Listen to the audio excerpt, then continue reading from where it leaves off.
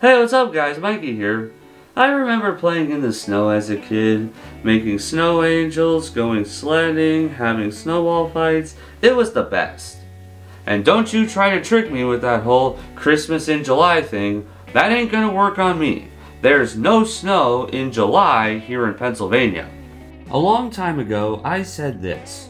Finally, a cartoon for me! And you know what they say? Whenever there's a cartoon for you, there has to be an episode that really proves why that cartoon is for you. That could be a objectively best episode by the fandom, or just a personal favorite. And the favorite is a personal preference for whatever reason you come up with. Which is why, back in the day, if somebody asked me that question, my immediate response would be... Yep. Snowball Effect is the episode where it snows in Bikini Bottom and SpongeBob and Patrick have a snowball fight and try to get Squidward to join them. This episode aired on February 22nd, 2002, and is one of the rare times where we get to see snow in the series. When I was in elementary school and somebody asked me my favorite SpongeBob episode, my immediate answer was always Snowball Effect. Not Band Geeks, or Christmas Who, or Opposite Day, or Chocolate with Nuts. Not that. Nope. It was this one. I always found it to be really funny, and I love the winter aesthetic, and it's basically why I love winter even to this day, despite how everybody else around me has a different mindset. And I've been looking forward to this day for a while. It's finally time to rewatch this episode and see if my childhood favorite still holds up to this day. So the episode starts up and we see some icebergs in the polar regions. One strays over to Bikini Bottom and makes it snow. The realistic fish head reports on the snow falling all over the town. SpongeBob and various other people in Bikini Bottom play outside in the snow. Plankton comes out of the chum bucket and thinks he can harness the power of the snow to rule the world, but then gets buried in the snow. How dare he think of using my favorite form of water to take over the world? Patrick giddily makes a snow angel, but fails, and then SpongeBob threw a snowball at him. Patrick didn't know it was SpongeBob who threw it at him until he explained that he did because they were having a snowball fight. Patrick was excited but struggled to make a snowball before SpongeBob made one for him. I know how that feels. SpongeBob and Patrick commenced with their snowball fight. Meanwhile, Squidward was inside relaxing by the fire with slippers and tea when he heard SpongeBob and Patrick making forts for their snowball fights. SpongeBob asked if Squidward wanted to join them, but he declined, so Patrick threw a snowball at him, which made his fire go out. Patrick then threw a snowball at SpongeBob and started laughing hysterically, so SpongeBob retaliated by loading his head with snow and firing snowballs out of his pores like a rapid-fire gun, and kept going on and on and on until Patrick started choking on the snow.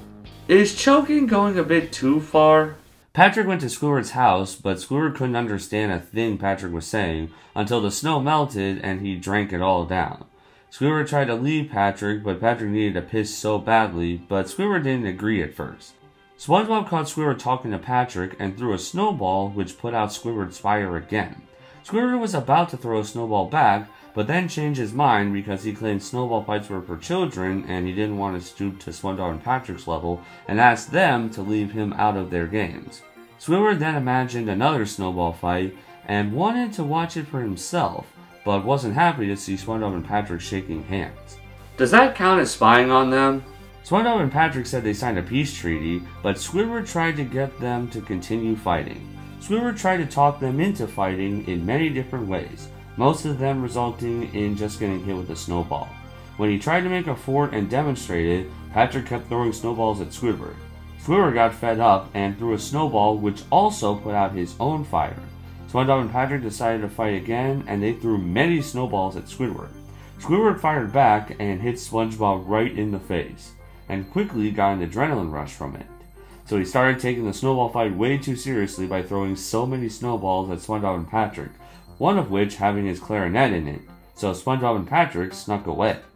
Squidward slowed down to catch his breath, and not realizing the others weren't there anymore, he started to beef up his fort, turning it into a tree trunk and then an extremely skinny volcano. He then got hit in the head with snow and thought it was SpongeBob and Patrick, but it was just a tree dropping snow on him. SpongeBob and Patrick were inside SpongeBob's house relaxing in the warm, and the episode ends. At least Squidward won because SpongeBob and Patrick forfeited. So that was Snowball Effect, and I can safely say that this episode still holds up pretty well even after all these years. It's a simple episode for sure, but it's another story where SpongeBob, Patrick, and Squidward are the main characters, and SpongeBob and Patrick do things that Squidward doesn't like at first, but then he has a character arc and ends up enjoying what SpongeBob and Patrick were doing, but it does come with a cost. And those episodes up to this point have been pretty good for the most part. Other examples include episode 4, Bubble Stand from season 1, 53, Squidville from season 2, and 88, Idiot Box from season 3, just to name a few. And for those of you who point out every time Squidward gets tortured in the modern days, the worst thing that happens to him in this episode is when he accidentally squirts lemon in his eye.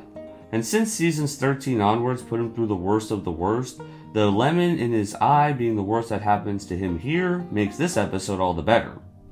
Some little details that I always appreciate about this episode. The sky was gray during the winter whenever there was snow on the ground in this episode.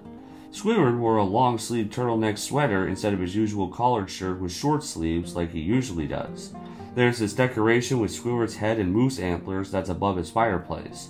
I always like the detail of SpongeBob's fort being smooth and Patrick's looking imperfect, as well as these shots where Patrick had snow cubes like his first failed attempt to make a snowball. And of course, we have all the funny gags, like Plankton getting buried in the snow, Mrs. Puff blowing the snow off her boat and covering it in Fred, who got mad, when Squidward gets pelted with so much snow that he becomes a snowman, and my favorite, the 3 times Squidward's fire got accidentally put out with a snowball.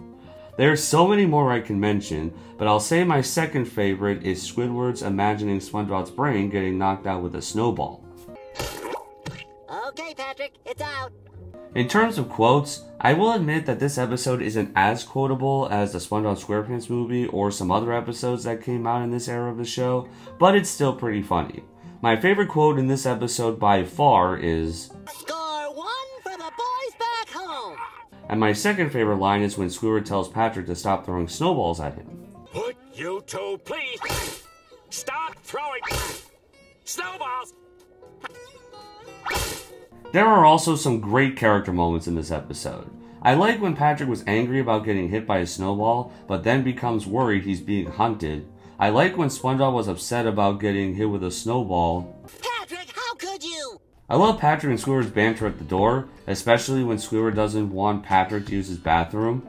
I also love when Squidward keeps trying to get SpongeBob and Patrick to fight each other, as well as when SpongeBob and Patrick take Squidward's words about snowball fights being for children to heart. Squidward's gradual rise from not giving a shit about the snowball fight to being the one who takes it the most seriously is pretty funny. I just love seeing the fort go from thrown together to a tree trunk to a volcano on a diet. Something else I also really loved about this episode is its use of music. I love when 12th Street Rag plays when Squidward tries to get SpongeBob and Patrick to fight again.